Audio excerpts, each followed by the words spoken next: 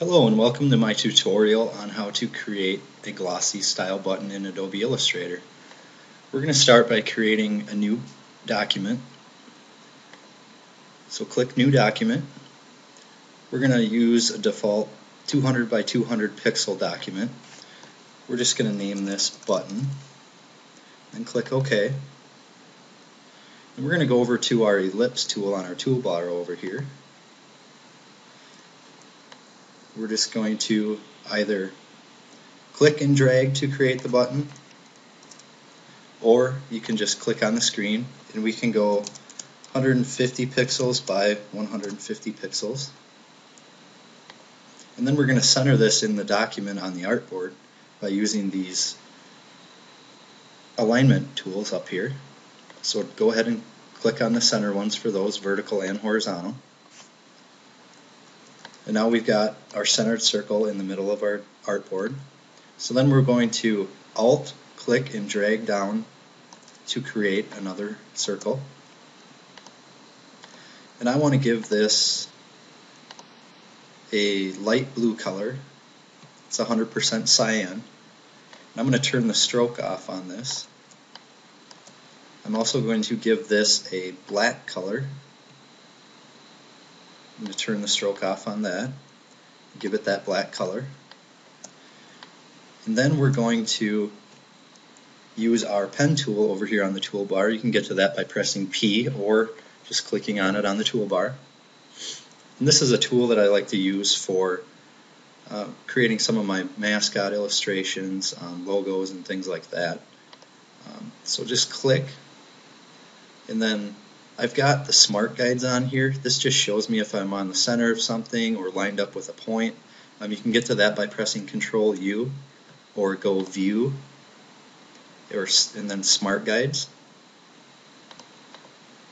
So we're going to click here and come down a little bit past the center of this circle. Hold Shift and drag it to the right. And that's going to give us these little handles that come out from the point. And what those are is those actually make the next point follow wherever we have these handles. So if you see I click down here, it kind of follows that line right away. Or if I click up above, it'll follow the line out that way. I want to actually line this next point up with the first point we made, and then just click and it'll follow that line. It'll just be a creation of what we did before. So then I want to go down here and I just want to bring this shape to create a full kind of half circle top box thing here. And then now what I did was I just created this little shape over the top of our circle that we duplicated. And we're going to actually mask the front of this or use a pathfinder to get rid of the bottom portion of this circle. So to do that, go over to the right on your pathfinders here, and we're going to want to minus the front. And what that's going to do is it's going to get rid of this black box over the top of the blue circle. So go ahead and click that, and now you see we've actually gotten rid of the bottom part of that circle, and that's going to actually be our reflection. So I actually want to offset this path a little bit so that it brings an outline inside of this blue circle. So in order to achieve that, we're going to go up to Object, we're going to go Path, and we're going to Offset Path. Click our preview, and now you see I had a 10 pixel offset in here, and it created one outside. I actually want one to be created inside instead, so we're going to go about a 3 pixel negative inside, and that you see created a little one inside. Click OK,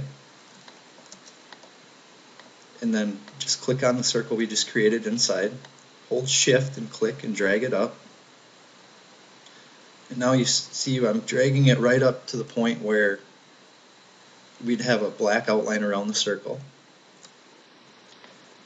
We can get rid of the circle in the bottom, and now what I want to do is I want to add some dimension into this blue circle we just created, and I'm going to do that by adding a gradient. So select your gradient on the right side, and this was a default that was set up before the last gradient I used, so I'm going to add some white in here. Click and drag and bring them down to this little boxes down here. And now it just creates kind of just a plain white shape here because I don't have any variation in color in the gradient bar. So I'm going to actually change the opacity to one of these, and I'm going to bring it all the way down to 0. And now you can see the black is coming through on the gradient. If I would have just left that, a default in the Illustrator is white to black gradient, so if I would just leave that white to black or whatever color, you wouldn't be able to see that black through the background. You would just see, if I selected this and just made it a red color, you can see the red through there, but if I would have left this gradient white to black, it would just actually be a black over in here. I can show you that. And we'll just knock the opacity back up. Now you can see it's just black, but we don't want that, so we're just going to put the white back in, drag our opacity back down to 0. And now you see we've got kind of this left to right gradient. We're going to want to make that actually top to bottom, so we're going to go 90 degrees. And now you can see we've got kind of our reflection happening up in here. And I'm going to want to add some dimension to this red circle here because it looks kind of flat and doesn't really look much like a glossy gel button. So we're going to actually take this, click our bar over here again for our gradient, and now you see it just went to our past gradient that we had.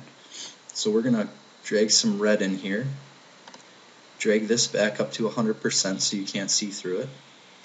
In this color, we're going to use our maroon, drag that down in there. We're going to drag this over a little bit, and then we're going to hold Alt and then click on this box and drag it over to the right, and that will actually create another swatch. And I double click that, and I'm going to add a lot of black in here just to give it some dimension. So let's go like 70% black. Now you see it's a left to right gradient. I want it to be a radial gradient so that it brings that red all the way from the inside to the dark red on the outside. So let's select radial. And now you see that I've got this kind of gel looking button. I can move these around to just kind of get rid of this hard line on the outside. You see right here this line. You can actually kind of see that gradient, more of a crisp edge. I don't really want that, so I'm just going to drag it around like that. I can mess with these a little too. Make sure you have the circle selected. So we're going to run with something right about in there. Mess with these a little.